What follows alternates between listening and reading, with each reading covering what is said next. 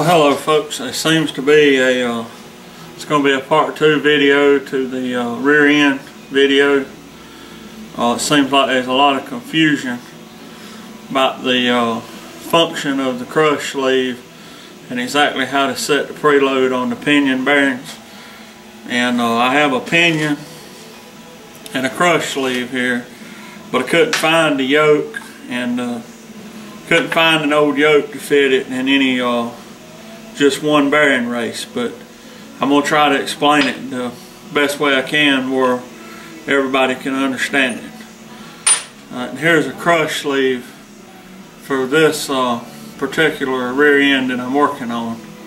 I ain't working on one. I got this out of the junk pile, out of an old scrap bucket I had. Now I think this is out of a 10-bolt truck, but I'm not real sure. But irregardless, all of them with a crush sleeve are going to function basically the same.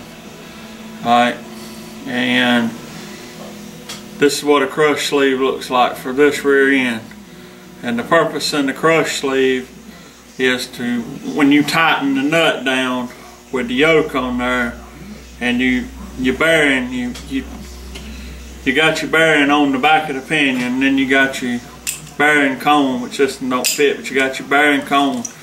This sets in the housing like this, and then you got another race in the housing, and you got a bearing comes in from this way with the taper going that way. But your crush sleeve goes in ahead of your bearing. Alright, and then you got your bearing on and then your yoke. And then when you tighten this nut down, as you tighten this nut down and push the yoke on and take the slack out of the bearings, it crushes this sleeve. Alright, and this sleeve's what maintains the preload on the bearings. If you didn't have this sleeve, then you couldn't set the preload. Alright, when you tighten this down, it crushes the sleeve, and what you're doing is you're taking all the slack out of the bearings where this can't move backward and forwards, and then you're going just a little bit tighter in order to preload the bearings in the races. Alright, and the high torque that people talk about, the 3 to 4 to 500 foot-pounds that it takes to crush this sleeve, that's depending on what kind of sleeve it is and how hard it is to crush. It could be anywhere from 200, I've heard up to 500, 2, 3, 500 foot-pounds. It takes a lot of force to crush the sleeve, but the amount of force is not important. You don't have to measure the force. You just pull it as hard as you can until you start the sleeve to crushing and start taking the slack out of the batteries. I mean, the slack out of the races, out of the bearings. Alright, once you bring all the slack out of the bearings, then what you're trying to do is get whatever the specification for your rear end is. You're trying to get that 10 to 15 inch-pounds of rotational force.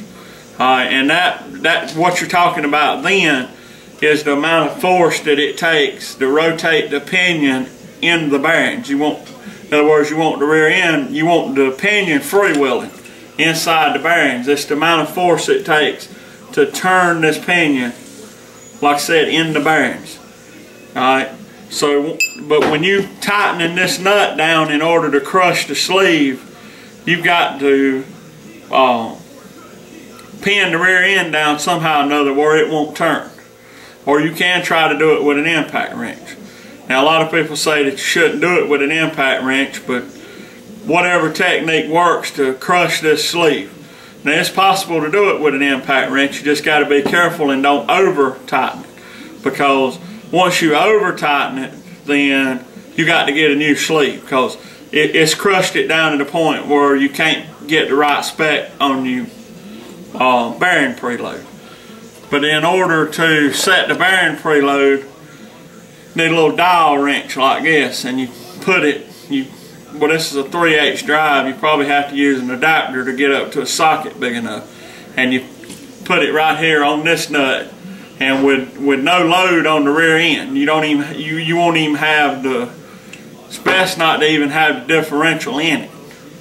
Alright, you pull this wrench, and you can read on the dial what the inch pounds is. Alright, but if you don't have a wrench like this, you can put a bar through the yoke and fasten it down where it can't move, and then come exactly 12 inches from the center of the pinion and hook a fish scale on it and pull with that fish scale and get a pretty accurate reading.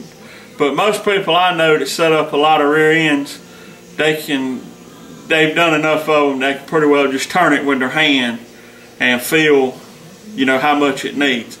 But basically what you're doing is you're preloading the bearings. Alright, it's just like when you put a wheel bearing on or something, like a front wheel bearing on a regular spindle. When you tighten that spindle nut down, you got to tighten it down enough to take all the slack out of the bearings, and then go just a little piece further in order to preload those bearings, so when they wear in, they won't get loose. And that's basically what you're going after. But the crush sleeve, this crush sleeve takes a lot of force to start it crushing.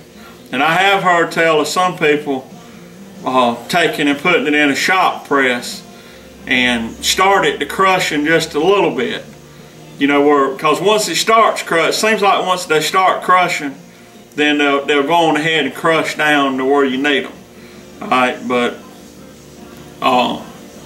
if you try that route, you want to be careful, because once you over crush it, then you got to go back and get another sleeve and start over.